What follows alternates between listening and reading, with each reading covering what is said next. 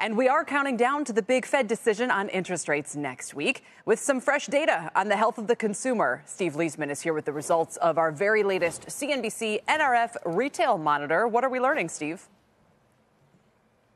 You know, after a strong July, the Retail Monitor showing consumer spending eased back in August, the CNBC NRF Retail Monitor, with some mixed results coming from each of the sectors.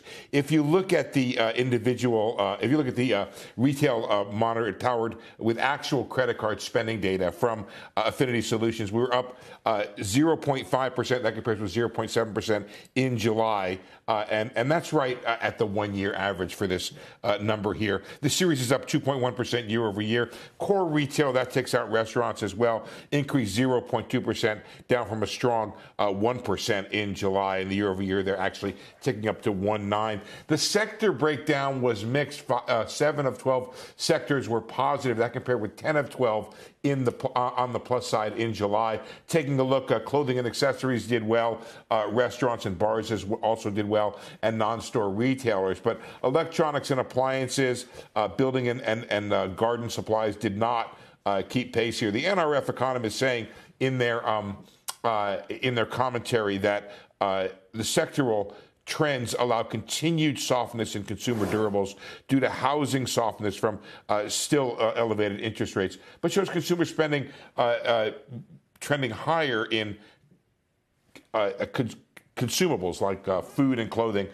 Guys, after running basically at trend, the Retail Monitor settled more down, and it's like a lot of other economic data, Kelly, the issue being it's settling down. But where does it finally end up? Does it end up in a place that's worrisome?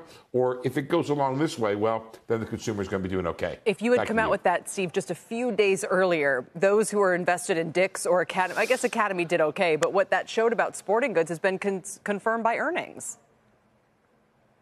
It has been. I will say that the sporting goods was strong in July and weak in August. So we've had this up and down pattern if you look at the long-term chart here. And it's not exactly clear what's motivating it. It could be that, you know, when you have gas prices come off that the next month, some of the discretionary does better. I'm going to watch the discretionary. I think if there's signs of stress in the consumer, it'll show up there first, not in the necessities. So that's something to watch, Kelly, as time goes by if we're going to see some stress in the consumer.